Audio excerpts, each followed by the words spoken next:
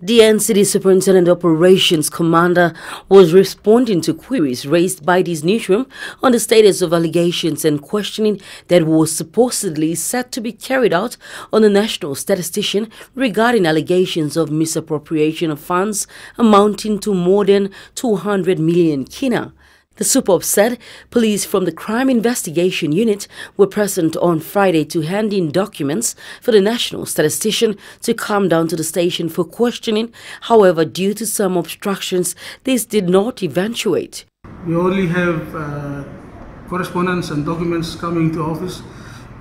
Yes, there were attempts to bring him into the office for questioning due to some technicalities, some issues surrounding the process of arrest. So we haven't actually gone deep into dealing with the matter, but yes, the issues on foot, it will be further deliberated.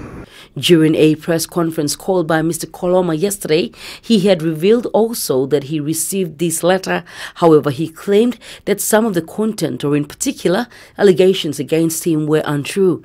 I received a letter, but that letter is totally not true. So why should I respond to that? For the first intent, wrong information.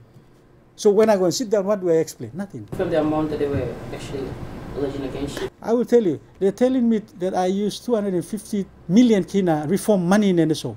The SUPOPs, however, maintains that the case will still be looked into and appropriate actions taken. Imelda Wavik, TV1 News.